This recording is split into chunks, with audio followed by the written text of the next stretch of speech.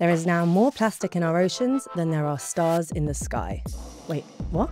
Yep, really. There are now 170 trillion particles of plastic in our oceans. That's 1,700 times more than stars in our galaxy. The problem is, most of the plastic that gets thrown away never truly goes away. Instead, it breaks down into tiny pieces, microplastics. Most are so small, they're invisible to the human eye, and they are everywhere.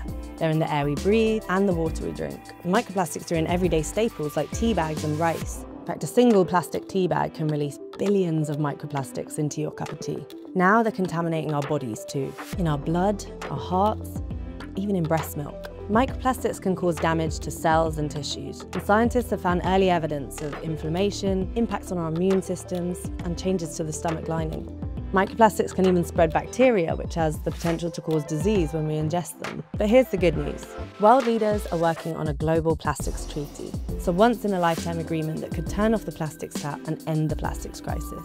We need your voice to create a clean, healthy, plastic-free future. So sign the petition to protect our health and our planet.